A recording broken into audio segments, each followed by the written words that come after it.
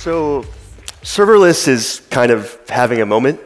When we look back in early 2017, in a few years, it's definitely somewhere in the hype cycle, and the top technologies that people are talking about, positively or negatively, it's way up there. And I myself, like when I'm faced with a new technology, yeah, it's interesting, it's kind of shiny, but I personally feel just very deep skepticism and cynicism about its possibilities. And I've been following things like Amazon Web Services Lambda for for a year and a half, or around when it was launched. But in the last, I would say 5 or 6 months in particular, I've been talking more and more with people just building really cool and impressive things on functions as a service platforms like Lambda and Google Cloud Functions and Azure Functions as well. And so, across all of those things, I got really interested in this story of, well, like, how do you build a fast and performance, serverless function? And kind of what's that story? And I guess especially at New Relic, where a lot of people are interested in measurement of new technology and how that fits into existing systems, kind of went down the serverless rabbit hole and wanted to share just some detail about kind of what I found and hopefully how that can help maybe build faster, more resilient functions. My first exposure to kind of a serverless compute architecture, I'm going to use the term functions as a service from this point forward. I think it's slightly better than just saying serverless. It's a little bit more specific. But was essentially something that looks like this, kind of a mobile backend for a browser or a mobile app. And it works in conjunction with some sort of proxy layer. In Amazon terminology, it's an API gateway. And you have individual HTTP endpoints that are connected to some Lambda function. That Lambda function, starts up, responds to the HTTP request, errors out, and all of the infrastructure, of course, since it's called serverless, is managed. The real question that I had kind of going into this was, how do you actually measure or determine whether this is going to work or not work? And part of it, and part of the difficulty, of course, is that all of these traditional operating system metrics, the infrastructure, it's not directly observable. It's not very visible. So I wanted to see if I could go any deeper.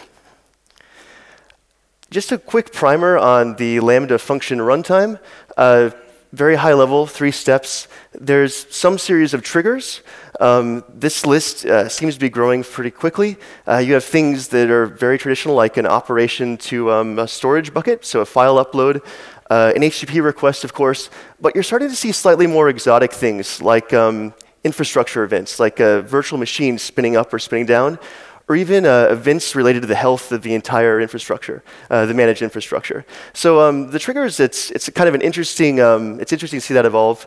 But obviously the trigger functions, the trigger invokes the actual function, so it's tied to a function that you control. You can bundle dependencies with it. That function runs, and then it either returns a result, it has an error, or it times out. And of course, with these function as a service platforms, there's some theoretical maximum limit to how long they can run. In Lambda, currently, it's around 5 minutes.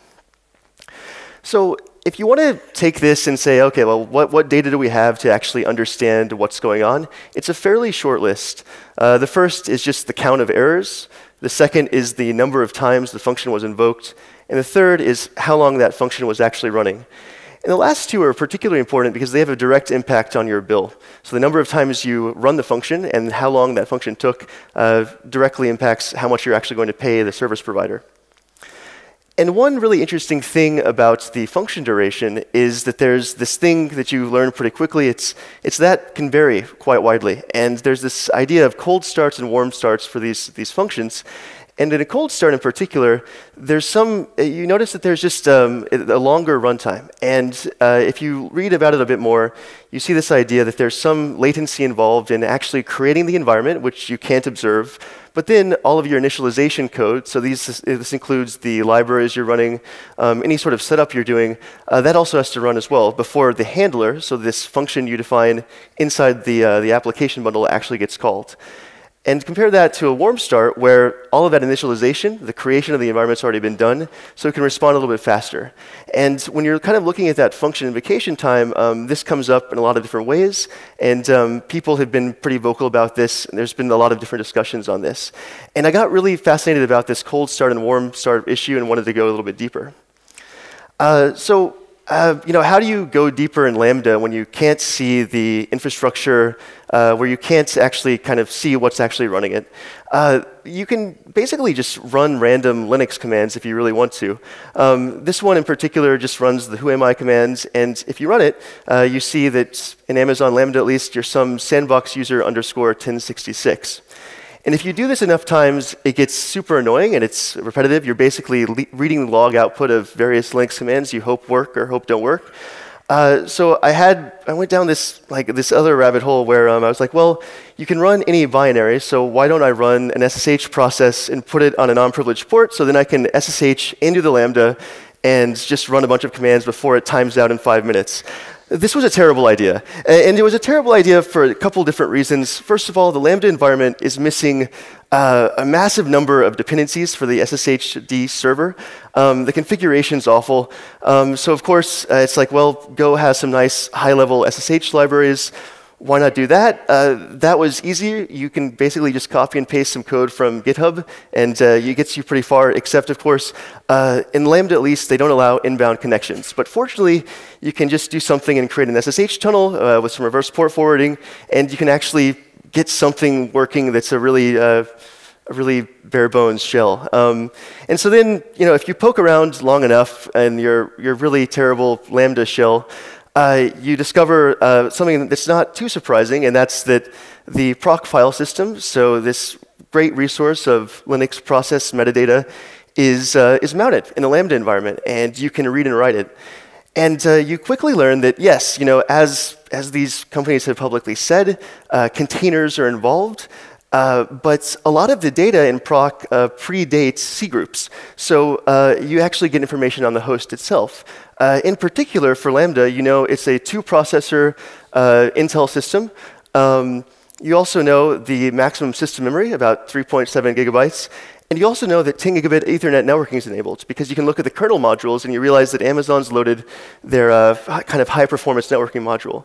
And if you take all that and you look at the EC2 basically spec page, you realize that matches up almost perfectly, or basically perfectly, to a C4 large instance, which is a compute instance, or like a compute-optimized instance in Amazon EC2. So it seems, it's kind of cool to see the choices that Amazon's making to power Lambda that are the same as that we're offered as a consumer, or so we think. If we think of this Lambda host as just, a C4 large instance, it kind of changes the way we think of how these Lambdas are actually running. So we have a C4 large instance with a 10 gigabit Ethernet connection, and if we use the smallest Lambda function size, 128 megabytes, we know that their scheduler is probably packing these functions, yours and other people's, fairly densely. And the other thing is, because the only kind of performance style we have on Lambdas is memory size, so you don't say in Amazon Lambda, I want more of the CPU, or I want more networking, you just basically increase the memory dial. You can kind of understand that as you request more memory for your Lambda function, you're actually just taking more of the VM space. So as they say in the docs, more memory means more CPU power, and that totally makes sense and is consistent with this. The interesting thing, though, is this cold start. So I still was after this kind of cold start idea, and it's like, well, we know, or we can theorize at least, because this is just what we can infer from this metadata, that functions are going from warm to cold on these hosts. Can we get any additional level of detail on how that's actually working? And from there, it's pretty easy to write some really simple cold start detection code. And what you do is you essentially you can basically write to the console in the initialization code, just basically function starting, and that's only going to be called when the function is reinitialized. And the reason is that handler is what actually gets invoked when the function's warm on additional triggers. And so we can have some basic logging that detects cold start, and I'm going to later grab that event. And then from there, we want to basically keep the function warm. And basically the state of the art in keeping a function warm is you set a scheduled event. In some number of minutes, the internet magic number at this point seems to be around 4 minutes. You can do this natively in CloudWatch and actually have CloudWatch trigger the function every whatever minutes, or even write a cron tab for it. So it's running the function every 4 minutes to keep it warm, and we want to make sure that that function stays in that VM and is ready to respond to triggers for as long as possible. This completely breaks down, by the way, if you have a highly concurrent Lambda function. So there's a disclaimer for this methodology in general. And so we grab the data, and then I'm throwing it into New Relic Insights to actually try and measure the time between cold starts. And I was really curious, is this a constant? Does this vary widely? It seems, at least for this function in this region, for this particular set of days, that it was around 7 or 8 hours.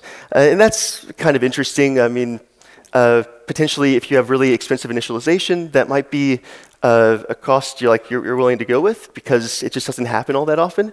But the more interesting thing was you can actually see it hopping from EC2 instance to EC2 instance. So from the proc file system, you actually can get the host name. And this is not the host name of the container of the Lambda function. This is the host name of the host, so the EC2 instance itself.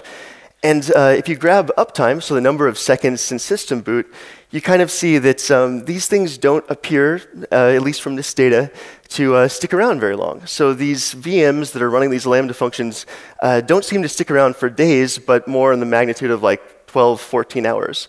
The other thing is that from the host names, you actually can see kind of the bigger subnets that these things are running on. And if you look at those subnets, you see there are effectively 3. And there doesn't seem to be a real pattern to which it jumps to. Originally, when I was running this data, I thought it was just rotating between the .12, .11, and .13 subnets, just like that. It seems to be more complicated.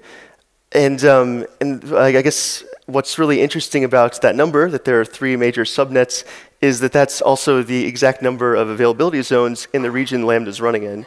And as they've said, Lambda is basically designed for that high availability situation, and it's handled for you. So it's really interesting to see kind of those patterns emerging from the data you just scraped from the proc file system. So between from all that stuff and from all that, if you wanted to kind of design your own function as a service, what are 3 things we saw that we see basically happening in this case? The first is there's some notion of high availability. So multi-availability zone, it's not multi-region at this point. You also see this idea of kind of elastic virtual machines. So their virtual machines don't appear to be particularly long-lived. And you also see that cold start happen when obviously it switches hosts. So yeah, I mean, with that in mind, there's this kind of automagic freezing container thing going on, where when your container's not running, it's in this frozen space using the C group freezer, and then that's being scheduled on and off in response to triggers, or potentially the host is being retired, or they just have some internal scheduling algorithm that runs them off. But I guess across all that stuff, the key secret sauce to Lambda, and I think to all of their competitors too, seems to be just having a really good scheduling algorithm. Ultimately, they're selling you a slice of a VM that appears to be one that you can even use yourself, and they're trying to maximize the utilization of that resource because they're paying for the physical hardware. And you as someone that uses these services is basically saying, yeah, given that and given the price and the performance, that's either good enough or not good enough. And so I don't know, just to kind of start to wrap things up, in the midst of all the massive hype around serverless, I don't think anyone, for the most part, is arguing this is the silver bullet that's going to change IT forever. And it's very well suited for the tasks that people have said it's well suited for quite a long time. So that's the quick, computationally intensive, kind of occasional things that respond to an event that's very well known. The classic example, and I think one of the first Lambda examples would be generating an image thumbnail. So nothing's changed, and nothing's super surprising. There's no magic unikernel or anything like that going on. I think the challenge, one of the challenges going forward is for people evaluating this technology, regardless of vendor, or even looking at open source solutions, or perhaps building your own for a highly specialized workload, is I I think we've got to get better at measuring and sharing those results with the community to kind of understand the limitations of these systems and how we can get better performance. Because it's still so early that I don't think we have really great answers to that question yet. And so I think my challenge in ending is absolutely have fun poking at these platforms, but definitely measure and share results so we can all get better at using them. Thanks very much.